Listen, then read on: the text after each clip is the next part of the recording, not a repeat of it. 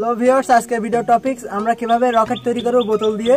তো আমাদের সেটি তৈরি করার জন্য এই যে বোতলের মুখে এভাবে ছিদ্র করে নিতে হবে। যে দেখেন ছিদ্র করে নিয়েছি, একদম ছিদ্র করে নিতে হবে।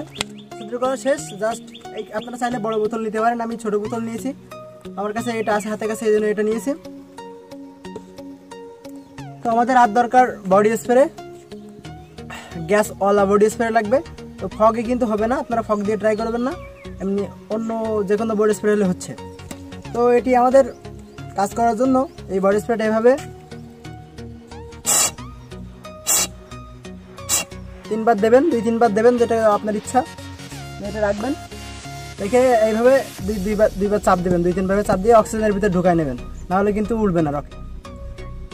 তো আমরা এখন আগুন দেবো রকেটে, দেখি কি অবস্থা, রকেটটা কেমন ওড়ে।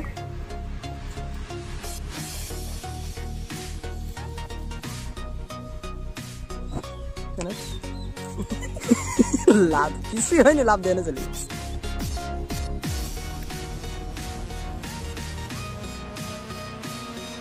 আমাদের রকেটটা খুব একটা উড়লো না, তার কারণ আমাদের ছোট বোতল, আমরা বড় বোতল দিয়ে যদি আপনারা ট্রাই করেন তাহলে অবশ্যই উড়বে।